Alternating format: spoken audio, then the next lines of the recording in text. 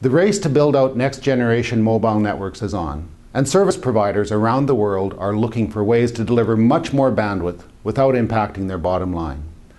These operators are faced with several significant challenges.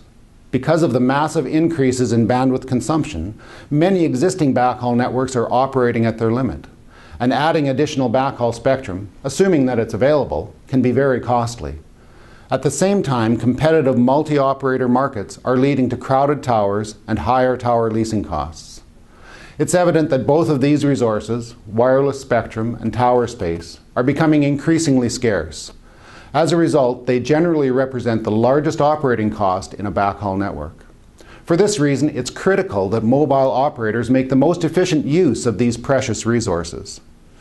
Fortunately, many innovations in packet microwave backhaul technology specifically address these challenges.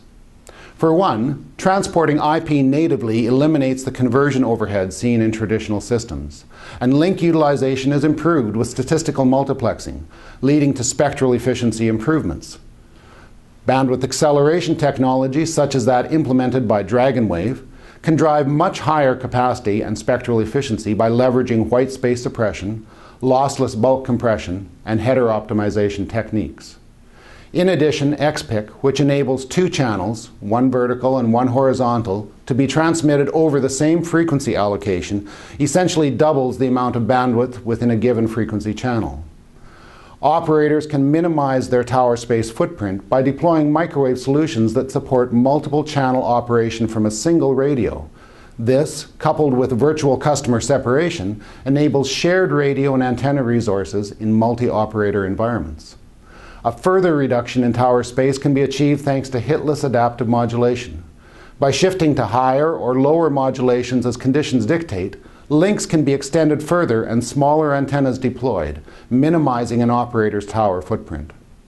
To recap, service providers can maximize their spectrum resources with packet-based microwave, bandwidth acceleration, and XPIC.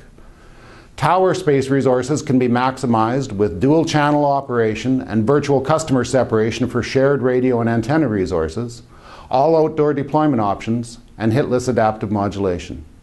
Thank you very much.